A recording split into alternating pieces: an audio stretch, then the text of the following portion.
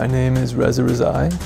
I'm a visual artist working in the mediums of photography and conceptual art, and for the past couple of years I've been studying under Francophone author Lise Diallo, finishing a Master's of Poetry, which is titled Ishq. My relationship with Creative Manitoba goes back about 2 years now. I did the mentorship program under Robert Tate, who's a conceptual painter as well as a frame maker. Took the workshop, The Art of Managing Your Career, under Heather Bishop, and yeah, it was a fantastic experience to really start thinking about how to make it as an artist, and the financial aspect, the networking, all these other things that you don't really consider to do but are quite vital as a practicing artist.